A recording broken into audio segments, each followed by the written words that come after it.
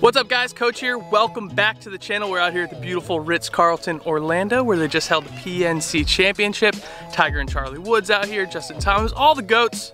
We're out here playing. It's really cool. It makes me proud to be a Ritz-Carlton member. Either way, got a super fun one for you guys today. We are gonna be doing the 3-hole foam ball challenge. So we got this big old bucket of foam balls here, probably a lot more than I need. These are super difficult to hit. I was hitting a couple on the range. I hit driver just as far as I hit 7-iron. They're definitely limited flight. They're super squishy. If you hit them too hard, they react weird off the face. They're almost impossible to putt. Bunker shots are super weird. They spin forward instead of backwards. It is freaking weird. It is so hard. Either way, like I said, we're gonna do a 3-hole challenge. We're gonna start on the second hole here at the Ritz-Carlton, par 4. The next hole is a par 5 and the following hole is a par 3. We're gonna double each par and we're gonna play from the front tees. So that means 4s are now par 8s, 5s are par 10s, and par 3s are now par 6s. I'm super good at math. That's the most math I've done in 14 years. Okay, let's go. Woo! We have the Cobra Rad Speed Driver making its debut on the YouTube channel. I'm glad it's with foam golf balls. Super cool. I'm gonna hit them farther than they've ever been hit before. All right, here we go. First hole, par 4, playing par 8.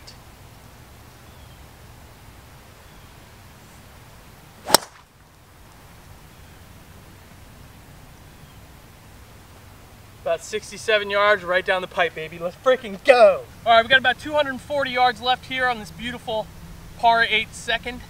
We got 3 wood in hand. Just gotta get it up there, baby.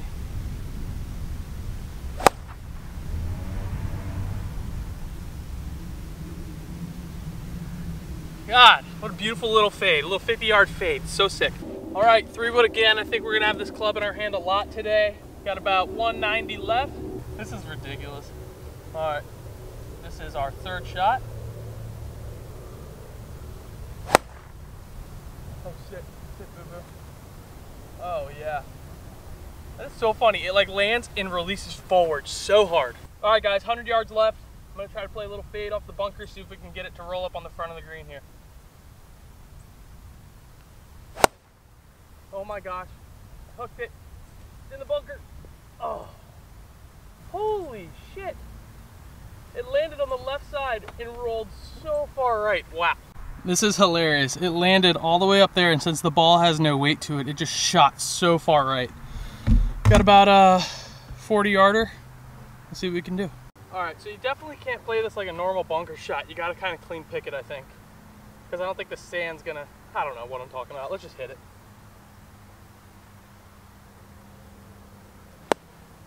Oh, that's a beauty. That's a sit. Go in the hole. Almost hold it. All right, boys, no pressure, but this is an eagle opportunity here. We could start this round off hot. Big putt here. I don't know how it's gonna react.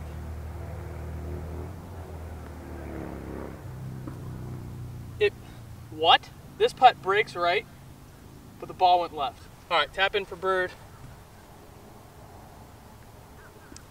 All right, starting it out 1 under. So I think I'm gonna have to start lining up my putts because that little seam there, I think that's what made my putt break the other way than which way it actually should have broken. Not a bad way to start the round, 1 under. We did have downwind on that hole, so I think that definitely helped a lot. This hole, par 5, playing a lot longer, and we've got some wind in the face. Birdie's gonna be tough. We'll see. I mean, it's par 10 technically, so I have no idea what I'm talking about. I've never played golf with foam balls in my life. How am I supposed to know anything about this? All right, let's just hit.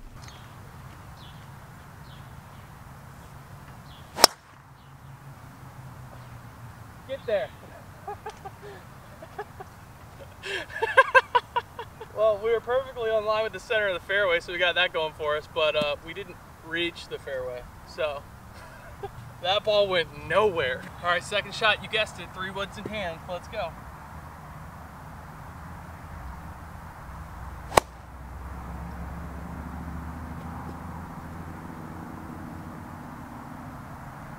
Coming backward. That came backwards. What? All right, we still got about 320 yards left of the hole. 3rd shot, par 10. I'm gonna try to get less ball, try to keep it low.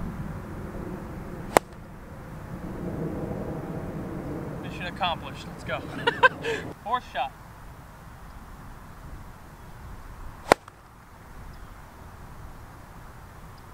Run out. That'll play all day. That'll play all day, baby. As you can tell, my strategy is just keep it low, keep it in play. and we'll make a par all day. I'm just gonna hit. Stop talking. Oh shit. Oh my god. I think I hit that 20 yards. All right, we got about 230 left, 6th shot. Oh my gosh. The funny thing is I'm not topping that. I'm actually hitting it just slightly low in the face, but I'm not topping it or sculling it whatsoever. It's just so hard to get the ball in the air. But I also don't really want to get it in there because then it goes nowhere. If I hit it flush, it just goes up. It's crazy. 7th shot, 190 left.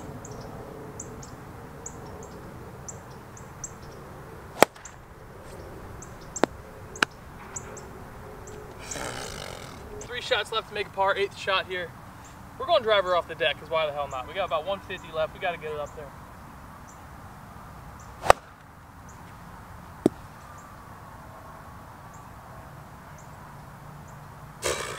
What is happening? Ball's on a severe upslope here. Got about 120 left. This one's tough. I'm telling you, that wind in the face really affected things.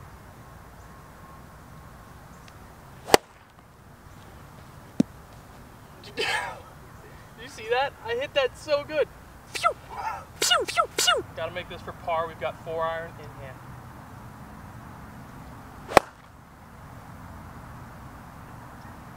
All right, we're in the bunker. That's actually not bad. I might hit this more often. Found the bunker here. Hopefully we can hit another good bunker shot. This is for an 11, I believe. I don't know. This is a lot of strokes. It's hard to keep count, but here we go.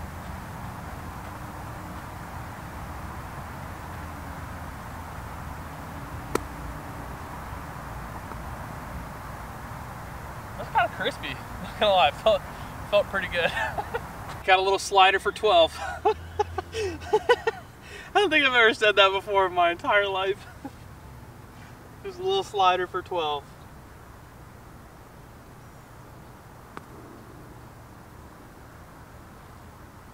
All right, let's try clean up 13.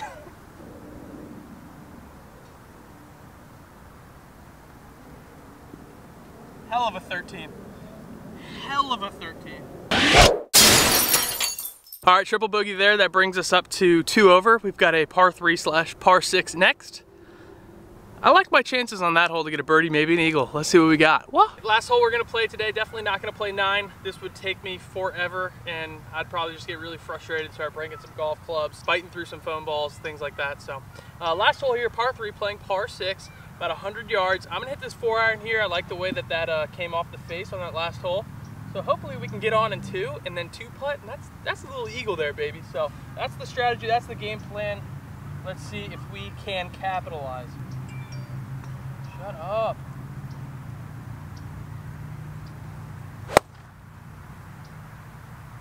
Hard putt forward, go, go. All right, not bad. I mean, that's pretty good. I should be hitting this thing all day. 40, 30 yards left here. I've got pitching wedge. I feel like if I hit it crispy, it's gonna do that thing where it hops forward. So see if we can get it on it too. See if we can stay to the plan.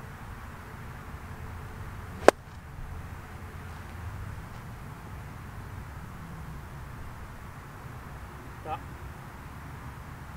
All right, just on the back of the green. That was pretty close to being perfect. All right, y'all, we got a chance for a 3 here, which would be an actual par, but that would be 3 under if we make this putt here. So let's try. I mean, let's give her a go.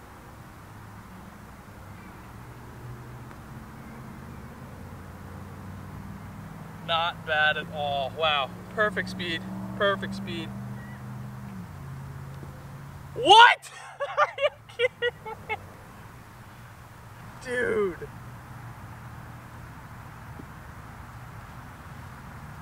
Oh my gosh. I feel like my integrity would be compromised if I counted that putt. So we're gonna say it's a 5. We all know it should have been a 4. We played that very well. That went according to plan, but what?